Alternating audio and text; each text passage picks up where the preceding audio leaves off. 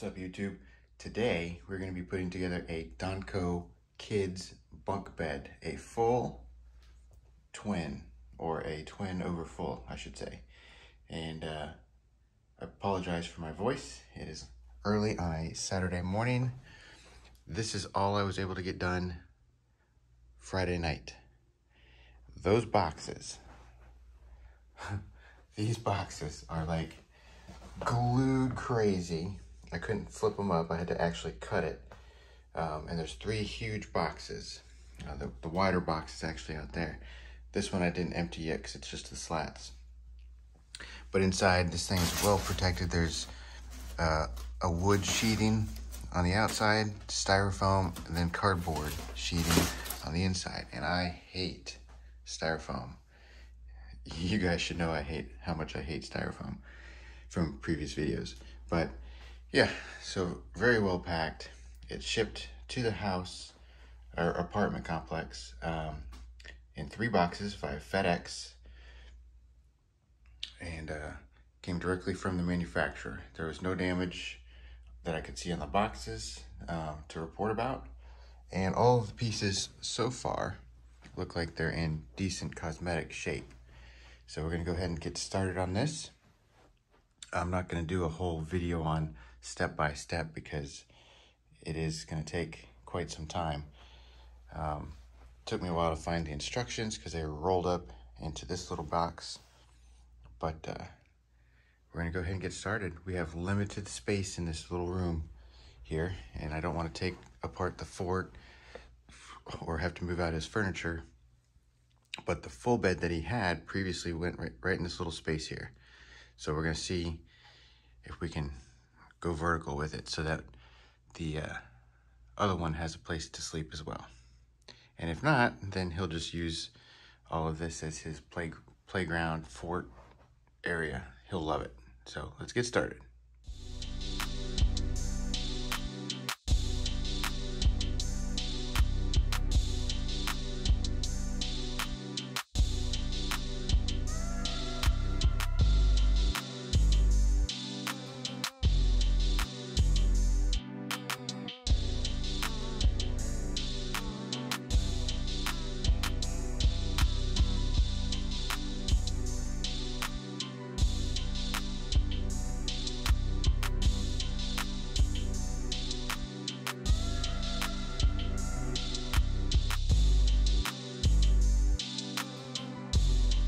Okay, so here we are.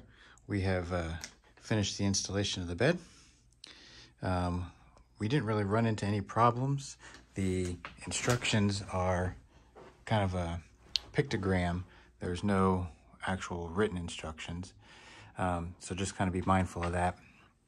When you get to the vertical support braces on the side of this bed, there's no pre-drilled holes or placement for them, so you just kind of guesstimate where you want it. There's some on the back side as well, so I tried making them kind of even in the back. So also you want to make sure that you're making it level. What else was here?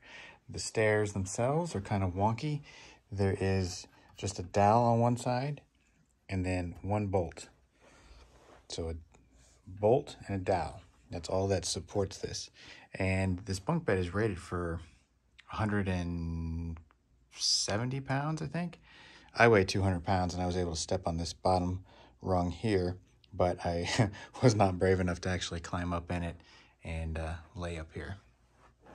My son will be on the top, luckily, so he's only, 50 pounds or whatever, and then my daughter will be on the bottom bunk, so we'd have no worries there. What else? I like the fact that it is raised up off the ground so we can store his weapons under there. Keep in mind too, if you're a heavier person like I am, I weigh 200 pounds, you won't be able to climb the ladder in order to get to the sheets of the mattress very easily. So you may need to consider your placement if that's going to be an issue for you. I've not tried the challenge of putting the sheets on here yet. That's going to be a project for tomorrow. So yeah, not bad. My daughter likes to hang lights, so she has plenty of access points to hang lights under the bed. That's what it looks like from underneath. You can probably decorate that or whatever. Now the description for this said it did not require a bunkie board. However, the instructions say you do need a bunkie board, or at least imply that you do. I do not have a bunkie board on here, and it seems pretty sturdy, but I may test that out and then kind of go from there. I think adding a bunkie board, if it's a tight enough fit, will stabilize this a little bit more. Oh, and the biggest issue I have with the bed, these connections right here on all of the posts are simply I think it's a 7/8 dowel rod that basically drops down in here and sits on this. To me, that's an issue because of the support here. If that was to flex too much and break that dowel rod, you'd come crashing down. So I am actually considering putting some straight iron or something of that nature just on the sides, or maybe even the back side here, to help prevent that flex from breaking that dowel rod if that becomes an issue. Because my son likes to jump around, it may end up being a problem. Also, important to note, when you're building this, let me see if I can zoom out here. Stand by. My phone doesn't want to zoom out all the way. Sorry about that. When you're building this, they want you to build the bottom bunk first. Install the slat boards in here. Then they want you to separately build the top bunk here. All right. Then they want you to, with the slats, okay, with the slats, with the side rails, with the braces, then they want you to carry this top bunk and set it onto those little dowel pins on the back posts. This little section right here from the bottom bunk to that bottom leg of the top bunk is actually free floating. So you have to line that up with the bottom of your hole before you screw it in to the bottom bunk. That was complicated. So I tried to not install the slats on the bottom bunk and install the top bunk in place. The problem with that was the top side rail on the back side actually came out because it's using dowel rods and screws. It came out when I was trying to put the two other braces top rails in place. It came crashing down just enough to break the dowel inside both of the pieces, the side rail and the headboard. So I had to run to the hardware store and get some extra dowel rods, which of course were not the exact size for the bed frame.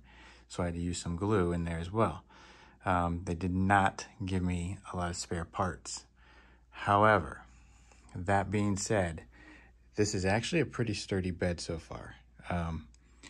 Those little complaints, they do not outweigh, I think, the quality of this bed for the price that I paid. I ultimately did build the top bunk separately and put it on top. It wasn't that big of a deal, but it definitely took 2 people. And then I went and installed the slat boards because I needed to be able to access this in order to reach that corner because of my walls. So something to consider. Don't put the slats in the bottom until you're completely done. That was the very last thing I did. I take that back. That was almost the very last thing I did. The ladder was the last thing I actually installed. So overall, not bad. Pretty good bed. Looks nice. I like the gray color. Everything came in decent shape. There was no damage to it. Pretty simple install. Took me a few hours once I got everything figured out. I got it pre-sorted and put together, no problem, with the exception of the breakage of the dowel pin, and I did not have an extra. But yeah, great bed. Can't wait to give it a shot. Give it a try. Have the kiddos get up there and jump around and see if it breaks. And if it does, I will report back. All right, well, hope you enjoyed it. On to the next.